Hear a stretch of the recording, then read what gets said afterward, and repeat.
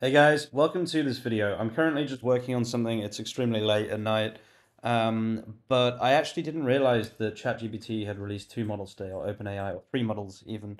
One of them is ludicrously expensive. So this model here, ChatGPT 5.2 Pro, is $168 for 1 million output tokens. So what I thought would be fun, wow, okay, August the 31st, 2025 knowledge cutoff, they're really pushing that. What I thought would be fun is, can we build something with this, right? Because obviously, as a business, we have a bit more money to kind of use every single day. We already spend 2,000 on API costs a month, maybe even 3,000.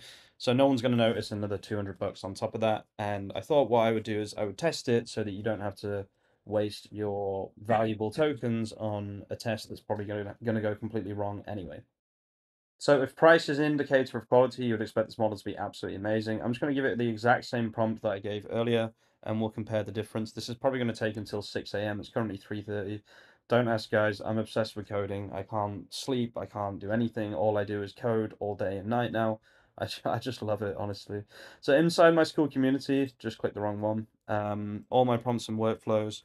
And then I'm just going to grab this prompt. This is the prompt I use with all AIs. The last time OpenAI released a ridiculously expensive model like this, it absolutely sucked. So just so you know, guys, you can do codex dash dash model GPT 5.2 Pro if you do want to use this. Again, I'm not suggesting anyone should use this. You do have to have an API key as well. You can't use the Pro. Sorry, you might be able to use the Pro, but you can't use the Plus plan. And I'm just going to dump this prompt in. I just need to. I am inside a new folder. So already I've spent probably like $2 just on sending the prompt to OpenAI. I just tested this before. I said hi, and it thought for almost 3 minutes. So this is going to take a long, long time. So we'll be back and we'll see if this has actually done anything in maybe like half an hour. Okay, guys. So yeah, it did actually finish. I thought that it wouldn't finish, to be honest with you.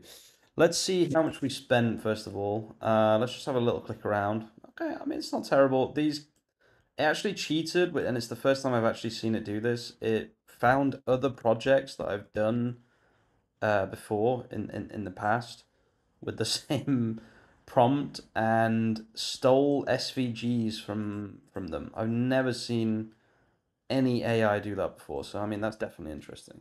Let's see how much we spent. And also that took about an hour and a half. And yes, I'm still awake at 5 a.m. Okay, so I mean it's not as bad as I was expecting, to be honest with you. $48.97.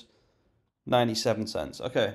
That was for 42 requests. So, I mean, I can safely say that don't ask about that. I can safely say this is probably like a waste of money. Looks pretty cool. I think obviously the SVGs kind of throw you off a bit because these are just stolen from another project. So you might be thinking like, what the hell is this? I would have loved to have seen it do it itself, but it for some reason, never seen this before, decided to pull things in itself. It's also got weird things like here, like esempio struttura e URL, which is like, if I just put this on English, URL example structure, which is obviously a bit strange. It's almost like it's not building for the public, it's building for itself. So we generate pages per province and city for local SEO. I mean, yeah, it's a little bit weird that it's kind of, I don't know, like breaking the fourth wall or third wall or whatever, but hasn't bothered doing this. I guess it's another lazy model, which you wouldn't expect, to be honest with you. But I guess even with the ridiculous price, they're still losing money on this model, which is kind of hilarious, to be honest with you. I mean, I'm not gonna lie, this is definitely not worth the $50. I wouldn't bother with this model unless it's to maybe plan, because it has a really, really up-to-date memory, so it might be really, really good for planning. Other than that, guys, it's probably not going to be worth your money. I will say it does look nice. The design, the design looks very nice, and the fact that it goes up to August 2025 will probably make a difference for certain tasks. But yeah, for the price that it is, it's a no from me. I'm gonna leave the video there, guys. Thank you so much for watching. If you're watching all the way to the end of the video, you're an absolute legend. I'll see you very, very soon with some more content. Peace out.